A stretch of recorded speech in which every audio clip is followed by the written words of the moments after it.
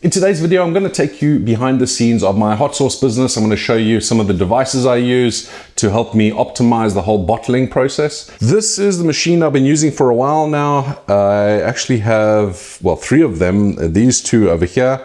And then I have another one that actually, instead of using a hopper, it has a pipe that can go down into a barrel and it pulls up. That one I've put away for the moment because I prefer this hopper. You can get all the sauce out of this very easily. With the pipe going into a bucket, there's always a little bit left in the bottom, and yeah, I don't like wasting. But this here, it's a pneumatic filler, and you get different sizes. This one here, I believe, can do from 40 ml or 30 ml milliliters up to 400 milliliters or maybe even 500 milliliters. That's controlled with this here. This is a piston that sits at the back, controlled by air, and I'll show you the compressor in just a second. But over here, there's a little sensor. This piston will go back as far as the sensor, and then it'll come through. That there is pulling a plunger that's basically like a syringe, and it pulls liquid down from here into this cavity, pulls back on that, pulls the liquid in, and then it pumps back with the piston, pushes in, and comes out the end here. So you can control a few things. This here is to control how quickly this blocks up the hole again. If you do it too quickly, then it squirts stuff out the bottom and then you make a mess, so you have to adjust that. I've got that all dialed in. You can also adjust the speed at which it dispenses the liquid. So over here, if I loosen this up, it'll allow more air in and it'll allow this piston to go a bit quicker. This one at the back controls how quickly it starts the process again, so how quickly it pulls back. That one there's not too much of a problem. You can just leave that fully open. And I use this little pedal to get the sauce to, well, get the piston to fire off each time. So there is electricity involved here as well, of course, and that controls all the sensors and all that sort of stuff. This here is controlled with this over here. It's a compressor, and it looks like quite a big one. It is, but you do not want this thing recompressing too often. This one I think does about 20-25 minutes before it needs to recompress the air, I guess. That's just how much air that thing uses. But that there, yeah, about 20-25 minutes, so that's not too bad.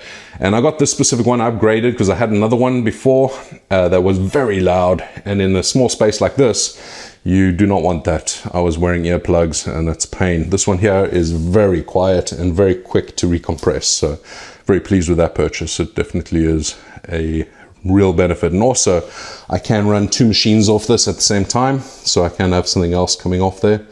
Obviously with the 2 pumps, it makes things a little bit easier.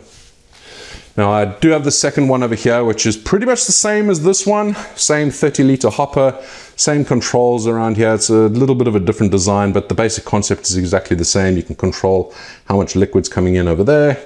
You got the same settings over here. These end bits are removable, so you can replace them. I do have another one over here, so if you have smaller bottles, then you can use smaller tips. And the reason I got this one, because I wouldn't have bought it otherwise, is because I wanted to try a little bit of automation, because it does have the ability to be automated. I can obviously use a foot pedal here as well, but I also have this here, which plugs into this machine and allows me to automate this somewhat. And let me show you this working, because I've got it dialed in at the moment, so hopefully it doesn't make a big mess, and I'll then explain how this works.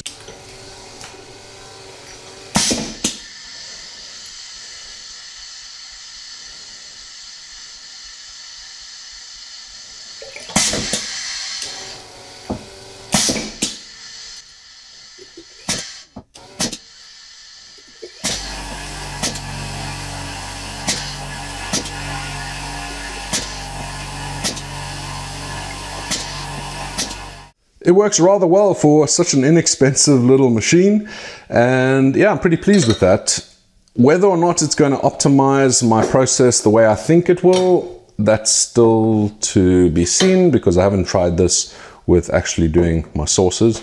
It's a little slower filling a bottle than when I fill a bottle. So this takes about 8 seconds, or the way I've set it up here, it takes about 8 seconds for this to fill up one of these bottles. And that's just because if it goes any quicker than that, because I haven't got the bottle up underneath and inside there, then it actually sprays around. So I need to figure out how I can make it so it runs smoother. I think because this is water, obviously the viscosity of this is a little bit different than sauce.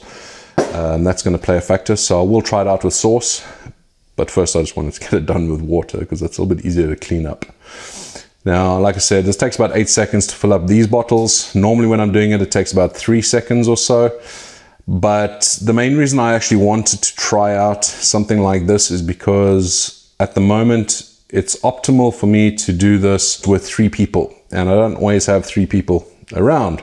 So I wanted to have something I could do this on my own. So if I line the bottles up there, the bottles coming off here, I can have a bit of assembly line going on, can cap them as soon as they're coming off the line, and keeps them nice and safe and keeps everything nice and healthy.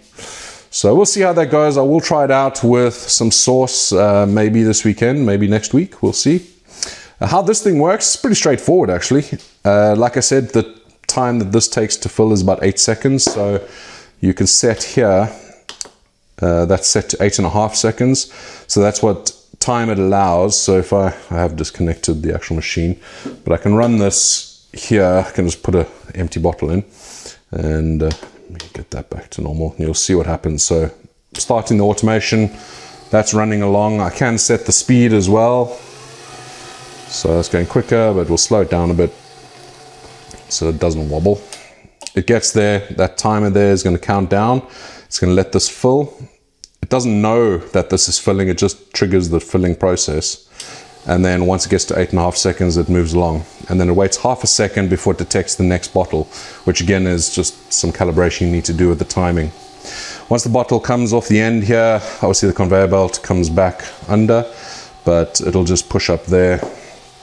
So if I had another bottle there, it's just going to keep pushing it up on the shelf. And hopefully by that point I would have taken it off anyway and put a cap on. So yeah, that's pretty straightforward. You do need to do a little bit of calibration. This little laser here, you need to get that as close to the bottle as you can. So if you have a look when that is there, it's pretty much like a couple of millimeters away from the bottle, which is where you want it. And it detects a bottle and then it triggers the filling.